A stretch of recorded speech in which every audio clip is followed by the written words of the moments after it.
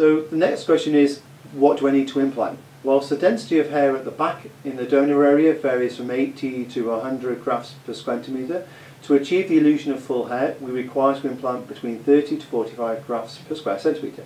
This all depends on the quality of the person's hair, i.e. is it fine, its colour, the ratio of hairs to graft. The reasons why we don't implant more than this are: number one, the human eye is not a microscope. It doesn't normally recognise any difference between 40 to 100 graft density. Number two, if you try and implant more than this, the blood supply and nutrients required to establish the follicle would be spread too thin, and a lot of them wouldn't survive. Another reason is three, because they're implanting close to what we have just implanted, we could damage some of the new grafts. So here are a few more examples of patients' templates with the levels of density.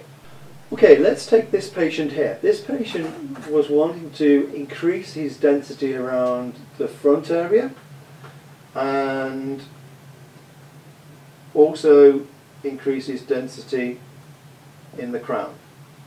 So let's take the front first. The measurements as we previously scanned in.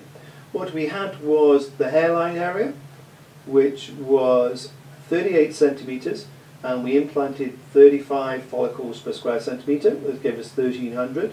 And he had a very strong area here, so we didn't need to implant into this area, and we just had to bridge this gap here, which was 10 centimetres by 20. So the whole of the front area here would be around about 1500 follicles. The other area at the back is his second priority, the crown area, and here we had 60 centimetres of space, and we were implanting 30 follicles per square centimetre, which would mean he would need around 1800.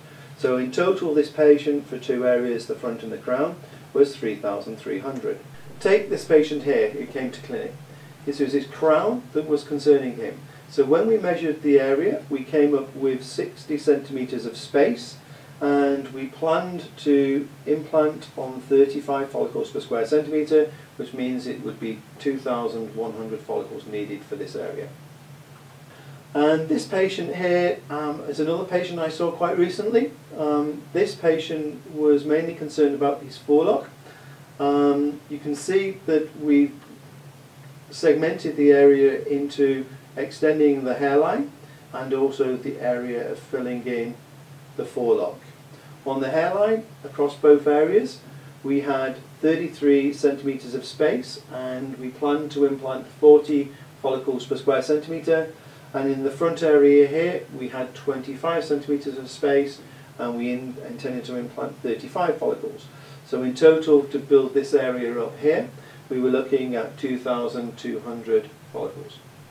For more information, or to book a free consultation where I can see you and I can assess the number of follicles you need, as well as giving you the price and talking about suitability, please contact us on 0800 043 0993, or simply go to our website www.ukhairtransplantclinics.co.uk. Thank you. See you soon.